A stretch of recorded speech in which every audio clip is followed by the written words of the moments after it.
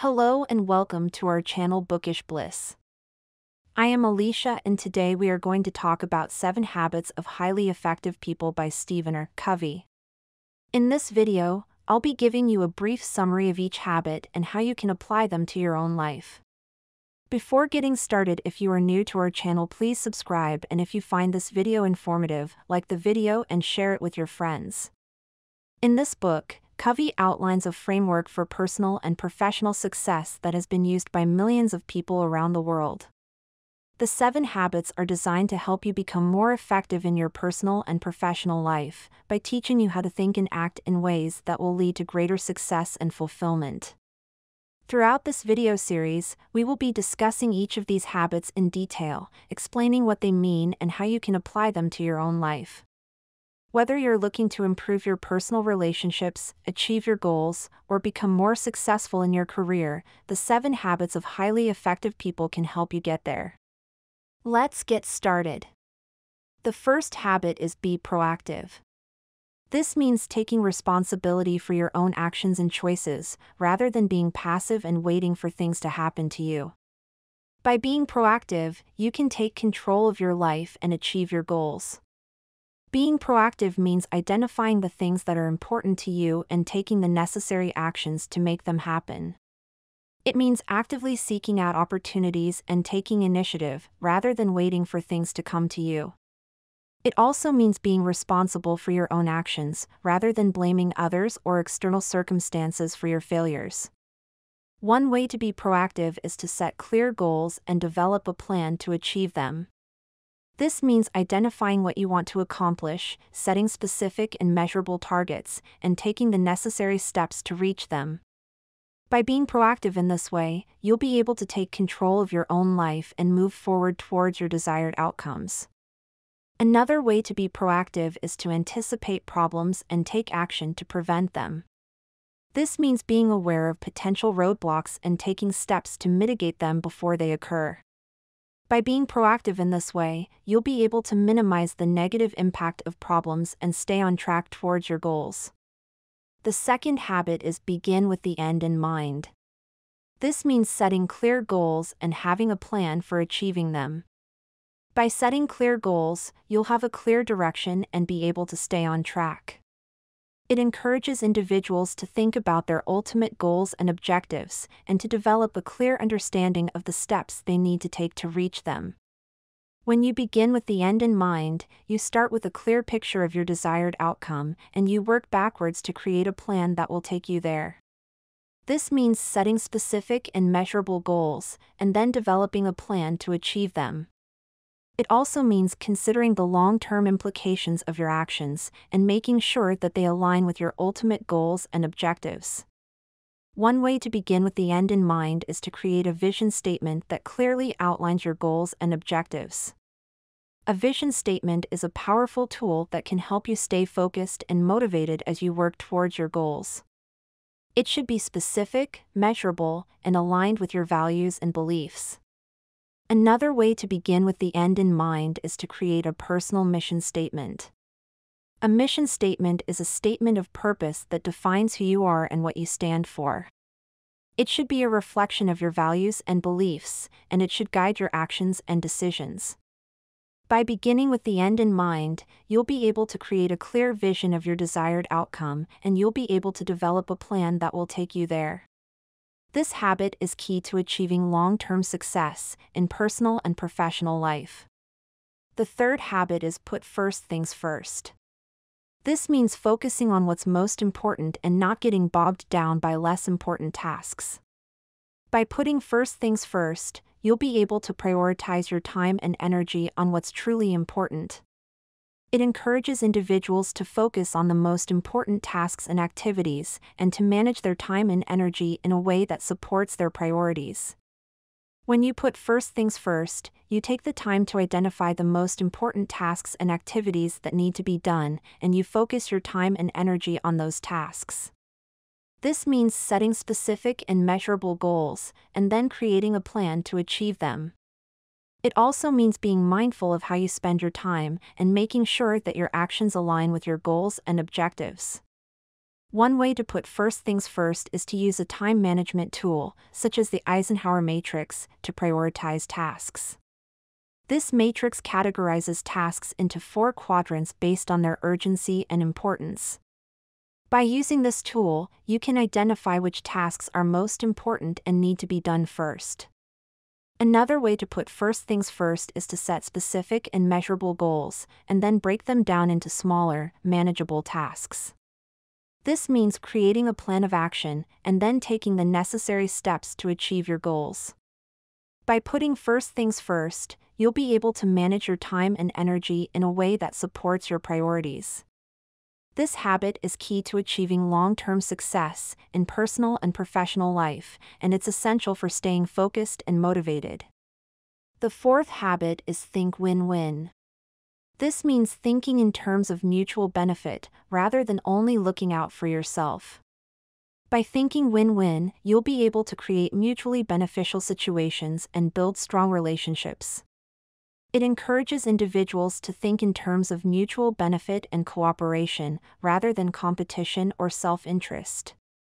When you think win-win, you focus on finding solutions that benefit everyone involved, rather than just one person.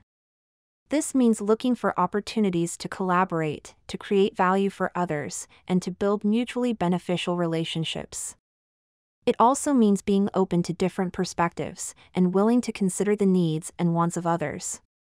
One way to think win-win is to practice empathetic listening.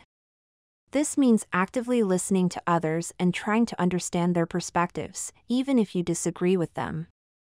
By doing this, you'll be able to build trust and create a more collaborative environment. Another way to think win-win is to practice abundance mentality. This means believing that there is enough to go around, and that success is not a zero-sum game. By adopting this mindset, you'll be more open to collaboration and less likely to see others as competitors. Thinking win-win is important in both personal and professional life. It's essential for building strong relationships, creating a positive work environment, and for resolving conflicts. The 5th habit is seek first to understand, then to be understood. This means listening actively and trying to understand others' perspectives before expressing your own. By seeking first to understand, you'll be able to communicate more effectively and build stronger relationships. When you first seek to understand, you actively listen to others and try to understand their perspectives, even if you disagree with them. This means paying attention to what others are saying and asking questions to clarify their point of view. It also means being open-minded and non-judgmental, and making an effort to understand where others are coming from. One way to seek first to understand is to practice active listening. This means fully focusing on the person speaking, making eye contact, and giving verbal and nonverbal cues that show you are listening. It also means asking questions to clarify the person's point of view, and then paraphrasing what they said to make sure you understand. Another way to seek first to understand is to practice empathy. This means putting yourself in the other person's shoes and trying to understand how they feel and what they need. By doing this, you'll be able to build stronger relationships and resolve conflicts more effectively. Seeking first to understand is a critical habit for effective communication and building strong relationships. By taking the time to truly understand others, you'll be able to communicate more effectively, resolve conflicts more easily, and create deeper, more meaningful connections with others. The 6th habit is synergize. This means working together effectively as a team. By synergizing, you'll be able to achieve more than you could alone. When you synergize, you work with others to create a whole that is greater than the sum of its parts. This means recognizing the strengths and weaknesses of each individual and using them to complement each other. It also means being open to different perspectives and valuing the diversity of ideas and backgrounds. One way to synergize is to practice teamwork. This means working with others to achieve a common goal and recognizing that the team is stronger than any one individual. By doing this, you'll be able to achieve more than you could alone. Another way to synergize is to practice open communication. This means being transparent, honest, and willing to share information and ideas with others. By doing this, you'll be able to build trust and create a more collaborative and productive environment. Synergizing is essential for achieving success in both personal and professional life. It's important for building strong teams, resolve conflicts, creating a positive work environment, and achieving common goals. The seventh habit is sharpening the saw. This means taking time to improve yourself, whether it's through exercise, learning, or other personal development activities. By sharpening the saw, you'll be able to maintain your effectiveness and continue to grow. When you sharpen the saw, you take care of yourself in 4 different areas: physically, mentally, emotionally, and spiritually. This means engaging in regular exercise, eating a healthy diet, and getting enough sleep. It also means engaging in activities that nurture your mind, such as reading, learning, and problem solving. It also means taking time to process and understand your emotions, and practicing techniques to manage stress. Lastly, it means engaging in activities that nourish your spirit, such as meditation, prayer, or nature walks. One way to sharpen the saw is to make time for regular exercise and physical activity. This means setting aside time each day or week to engage in activities that will improve your physical health, such as running, swimming, or weightlifting. By doing this, you'll be able to maintain balance and effectiveness in your life. It's important for maintaining balance, physical and mental well-being, and personal growth. By sharpening the saw, you'll be able to achieve your goals and live a more fulfilling life. In conclusion, the 7 habits of highly effective people, as outlined by Stephen Covey, provide a framework for achieving success and effectiveness in both personal and professional life. The habits, starting from the first habit of be proactive to the 7th habit of sharpen the saw, provide a holistic approach to personal and professional growth. By practicing these habits, individuals can improve their communication, build stronger relationships, resolve conflicts, achieve common goals, and maintain balance and effectiveness in their lives. It's important to keep in mind that these habits are not a one-time fix, but rather a lifelong commitment to personal and professional growth. It takes time, effort, and practice to incorporate these habits into your life.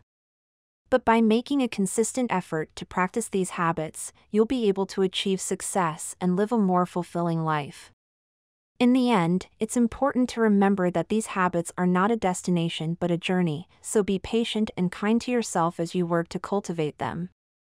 Thank you for watching our video on the 7 habits of highly effective people. I hope that you found it informative and helpful. If you want to continue learning and growing, be sure to subscribe to our channel Bookish Bliss for more videos on self-improvement and productivity. Thank you for your support, and don't forget to hit the notification bell to stay updated on our latest videos. Take care, and we'll see you in our next video.